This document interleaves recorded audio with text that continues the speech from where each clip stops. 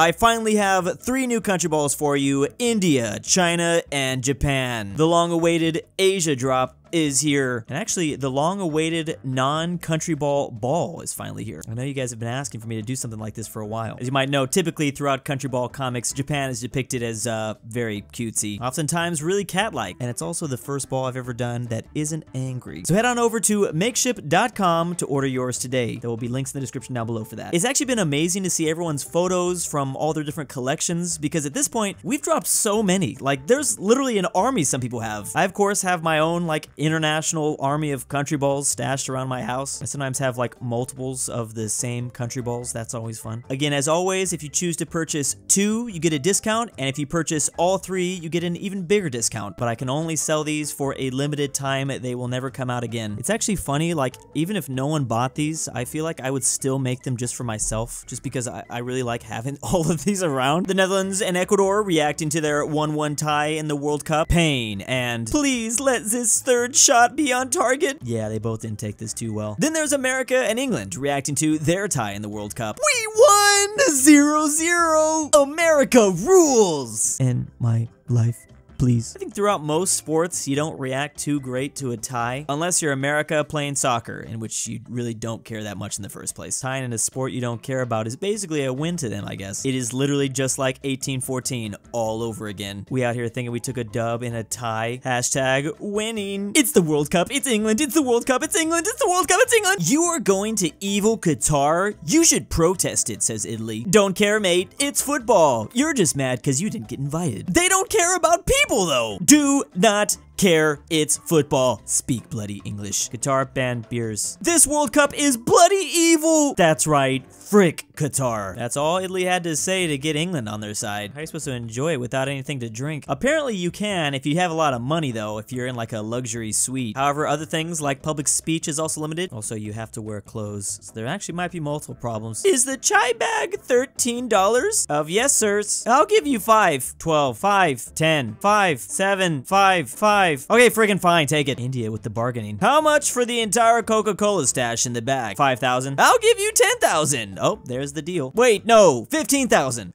Already say deal. Haha, what a steal. I'm such a negotiator. I have bring coupon for drinks. Sir, we don't accept coupon. You do now. Click. Hear of me, 100% off coupon. Who would have thought Somalia is actually the best negotiator of them all? And I thought India was good. As you can see though, overall, different countries have different bargaining tactics. As an American, this is pretty much how good I am though. I gotta find a way to get those 100% off coupons. For our next trick, we'll sawing this country in 2. So we have the USA and the Soviet Union obviously sawing a South Korea. This is Korea, so the North is gonna be over here. Ta-da! Watashi of wow, says Japan Ball. But of howing put him back togethers. Well, he's not a cute Japan Ball like this. For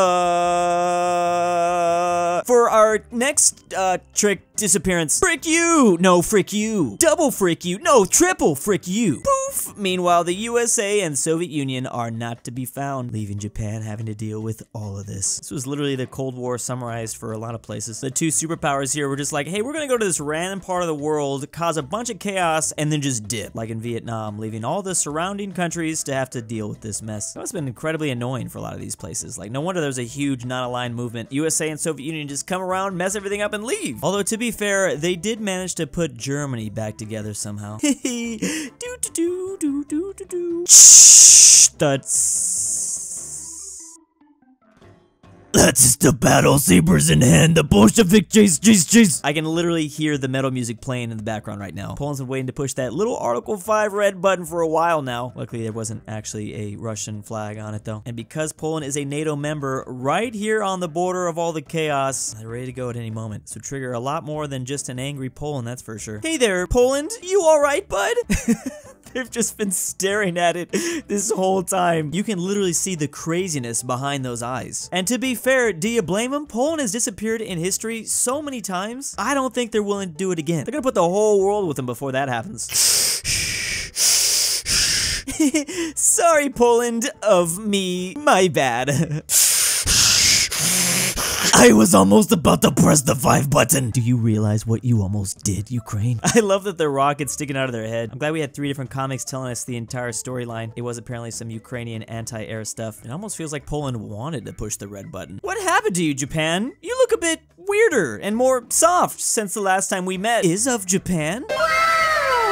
Dive into changings, America-san. Finally, a cute Japan ball. Must be a side effect of nuclear radiation. Of weird, says Papua New Guinea in the background. 500 yen for the tail? Oh, that's only $3.61. I not knowing, see you guys, but I like this Japan better. Me like too, says Singapore. Japan, you get into joining our EU-like club anytime. Oh, all these country balls are a part of their ASEAN group. It's like their very own European Union, except for Southeast Asian nations. But Japan is way up here. Japan, you are cool now. Even South Korea agrees. Ooh woo. Meh, I'll just follow the trend, says the USA as well. Phase 2 of plan is of success. Oh no, what is Japan actually doing? Imagining like a scary imperialist Japan behind these cute little cat ears is absolutely hilarious to me. They knew this was their only way out, and they did what they had to do. But behind those eyes, they are capable of horrors beyond human comprehension. I don't know if I can trust this guy now. FIFA rankings. Mexico 9th, Canada 48th. It's time for another Mundial football qualification match. Another piece of cake. Gonna wipe the floor with Los Canada. Edmonton, November 16th. Temperature, -18 degrees. Yeah, might be kind of difficult to play soccer when you're literally an ice cube. Meanwhile, this is Canada's natural habitat. Seems pretty easy right there. Canada 2, Mexico 1. Well, somehow they managed to get at least 1 goal. Maybe a Canadian player accidentally kicked the ball and bounced it off this ice cube and win the goal. It's the only thing I could think of. And that qualifier match actually took place more than a year ago. I guess unfortunately for Canada, Qatar is not actually a frozen wasteland. But maybe for the next World Cup in 2026, they can have their home field advantage back. Funny because Mexico's actually not doing too well either though. 40 degrees Celsius or 105 Fahrenheit. Canada literally on fire. UK sweating bullets. Meanwhile, Australia is normal. 30 degrees Celsius or 86 degrees Fahrenheit. Canada is no longer melting, but they are now on fire. Less sweats for the UK. Still Australia is good. 20 degrees Celsius or 68 degrees Fahrenheit. Canada's sad about their ice cream still melting. UK's doing alright. Oh, but Australia's starting to have to bundle up. 10 degrees Celsius or 50 degrees Fahrenheit. Still Canada a little too warm for their liking. They gotta drink some water. Perfect for the UK. Yep, gotta bust out the scarf. We are now at the freezing point for both measurements. Canada's now just shocked that the other two aren't looking so great. Like, really? -10 degrees Celsius or 14 degrees Fahrenheit. Ooh woo, how the tables have turned. Yeah, I think the UK just doesn't like any temperature, huh? Well, it's better than the Australians right now. -20 degrees Celsius. This is literally when the Canadians thrive, especially in soccer. Hopefully Australia doesn't have to play them anytime soon. But maybe they can bounce a goal off this ice cube. It's funny because this is kind of one big old British family in a way. Not that long ago, Dad here had his 2 sons, Canada and Australia, but his 2 sons ended up very different depending on the temperature.